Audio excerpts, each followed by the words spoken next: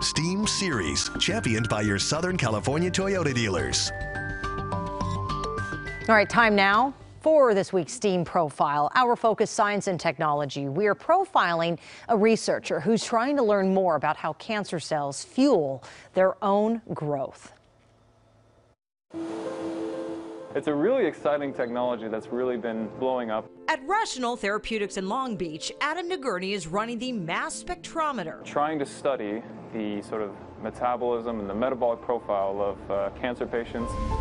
Adam is a research scientist. Studying human plasma, which comes from our blood. Adam is investigating whether there are clues in blood that can predict whether we're likely to get cancer and whether it can be prevented in those at risk. To get answers, he's looking at how cells choose their food and how they metabolize it. Metabolism is all the different pathways and all the different types of ways our cells in our body will use energy and will also make energy. By comparing chemicals produced in plasma samples from people who have cancer to those who are healthy. We're hoping to discover a specific profile that can help us uncover whether or not someone is at the very early, really early stages of cancer. Of all the STEAM disciplines, Adam relies most on technology and science. He got his degree in biochemistry. Biochemistry is just everything that is life. It's all the proteins, it's the sugars, it's the fats in your body, different receptors, different ways that your cell is communicating with other cells. Adam hopes his research will lead to a blood test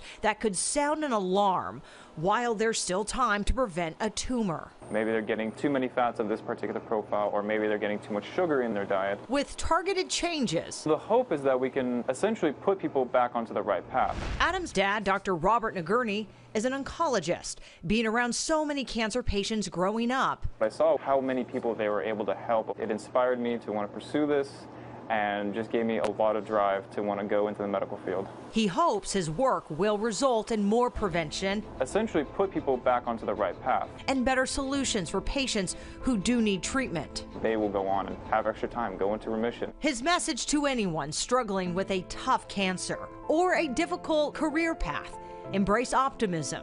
In his experience, I think it helps. For more on STEAM careers, go to kcal9.com/STEAM.